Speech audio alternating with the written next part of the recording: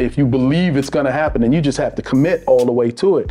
And some people, I think, they don't allow for that. They think, I'll just go to Hollywood, I'm just make it big, and I'll get a job, and it's going to work. And then if you don't. Now, one thing is we're dealing with the strike, or we're coming out of one strike, and there's still another strike continuing. The actors are still out there mad, yeah.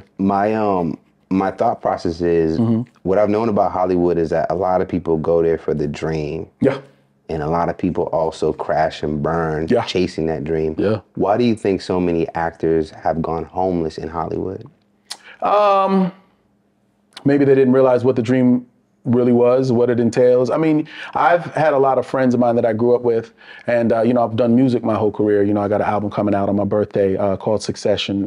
Shout out Stephen Keys Ellis, who's the producer of the project. And I've had friends who were aspiring to be entertainers and rappers and whatnot, but they also were like, well, yeah, but I got to go to work. Yeah. Or I have to, I got to pay the bills this way, and I got to do that. And I'm like, bro, you got to just make a decision. If you commit to this, if you believe it's going to happen, then you just have to commit all the way to it. And some people, I think, they don't allow for that. They think, I'll just go to Hollywood, I'm just make it big, and I'll get a job, and it's going to work. And then if you don't, and you don't have another job to back it up and all this and so forth and so on, then, you know what I mean? I was fortunate.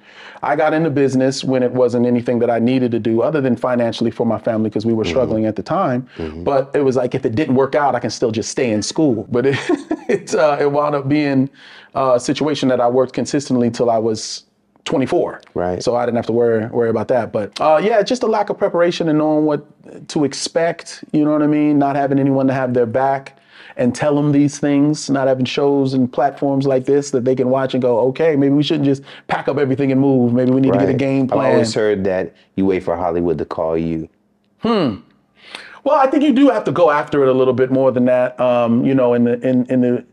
Before the pandemic, it was always about the audition room, and now you've got more ways to get yourself out there, do a podcast, do a show, make a video, post it out there, social media, and you'll see if you should be successful or not. I mean, you'll people that, you go viral, whatever the case is, and you'll know if it's for you. But yeah, man, it's definitely a tough business. Yeah. Last few questions. Yep. Have you ever thought about quitting? I thought about the idea that it never ends. As an entertainer, there's no, and then I retired. You hear like 5 stories of such and such is going to quit acting. And you're like, why? He's so successful and da-da-da-da. He might be tired.